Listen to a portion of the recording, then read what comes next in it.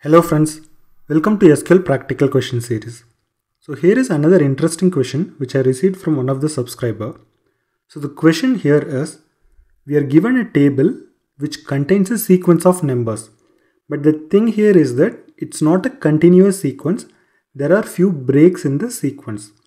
And the expectation is we need to write a query to group the sequence such a way that within each group we need to display the minimum and the maximum number of the group. For example, so here is a sequence like 1, 2, 3 and there is a break. So 1, 2, 3 forms a group. Then 5. After that it's not continuous. Then 7, 8, 9 is a continuous. After that 11 and 12 is a continuous set, followed by 15, 15 and 16, finally 20. So what we need to do, in each group, for example from 1 to 3, we need to print starting range is 1 and the ending range is 3. Since 5 is only one number in that particular group, we just need to print 5 as the starting as well as 5 as the end value of that group. So within 7, 8, 9, obviously 7 is the starting value of that group and 9 is the ending value. Similarly from 11 and 12, we need to print 11 as the starting and 12 as the end value. So this is the expectation. First let me tell you what is the logic I am just going to follow to write the SQL so that it is easy for you to follow while I am showing you the demo. So what I am going to do is, I am just going to print the row number along with this column. For example, in this case, here is a sequence. So C is nothing but a name of the column. Along with this information, I am just going to select the row num pseudo column also. So now what I am going to do, I am just going to subtract the column and the row num value. It's a simple subtraction. So you will get a value something like, so in this case if you see 1 minus 1, okay, it is 0. Same way 2 minus 2, it is 0. Similarly 3 minus 3, it is 0. So in the next case, it is 5 minus 4, we are getting 1. Same way for the next set 7, 8, 9, if you see, we are getting 2. See, the intention here is that now we are able to find the group. If you see clearly, so this forms one group, that is you can say group 0. Similarly, here is another group, that is, let's say group 1.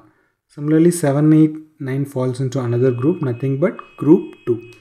So once we form the group, it is very much easy for us to find the minimum value of that group and the maximum value of that group.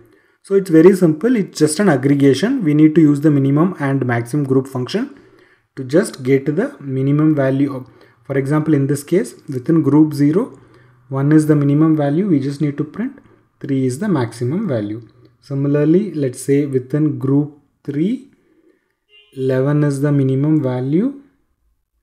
Same way 12 is the maximum value. So this is what we are going to get. Okay, now let me show you the SQL so that it is easy for you to understand now. Okay, I'm just creating the table. I'm just populating the same test data, whatever I've showed you here. Data are inserted into the table and I'm just querying from the table. Okay, now you can see here we just have all the information.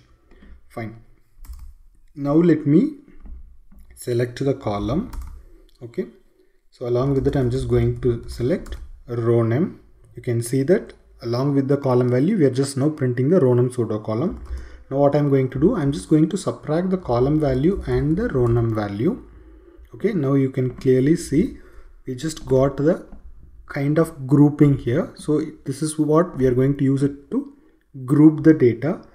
So now what I'm going to say, anyway I'm not interested in row name now. I just want the column name, column value and the group information. So now what I can use, I can see minimum of column comma maximum of column. Since it is a group function, we need to use the group by class. So group by the condition, that is C minus row num, that is a column value minus row num value. Now if you execute it, we just got in some order. So just use the order by class, order by, let's say 1. I just want to order it by the first column. Now if you can see, from the first group we got the minimum value as 1 and the maximum value as 2. Same way in the second group we got the minimum value and maximum value as 5, because it's just the only one value present in that particular group. Similarly, in the third group we got 7 to 9. Anyway, we are not interested in c minus row num in the select class, so we can even remove that. Let's just give a meaningful alias here. Let's say this is minimum range, maximum range value. Okay, so it makes more meaningful when we display the output. Fine. Okay, so we just saw how to get a grouped information, that is the starting and ending group value of a missing sequence number. So this is what we just now saw. I just have a question for you. Suppose if you are given just a reverse of this query, for example, if you are given an input table which contains the starting range and ending range, and the expectation is you need to write a query to get this sequence output. It is just a reverse of the scenario what we just saw. I would suggest you to write a query for this scenario.